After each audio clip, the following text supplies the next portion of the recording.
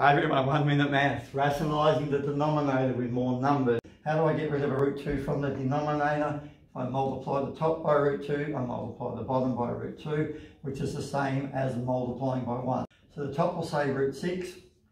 This you can multiply the insides of the square root, so that's a root 6. Root 2 by root 2 just becomes a 2. How do I get rid of this one? A lot of students will write 2 root 3 on 2 root 3. Students who I see do that make more mistakes. So it's a root 3 on a root 3. We've multiplied by 1, which means it stays the same, but we are rearranging. So the top becomes a root 15.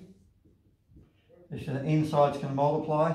Now the trick here is you've got a 2 multiplied by root 9, which is just a 3. So it's root 15 on 6.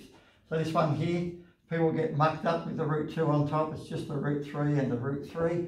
The top becomes a 3 with a root 6 because the insides multiply. The bottom, if I was going to fuss for a moment, I could go 2, and that's a root 9, but most people are okay that that's just 2 times 3, which is 3 root 6 on 6, so I can cancel once, cancel twice, and I've got root 6 on 2.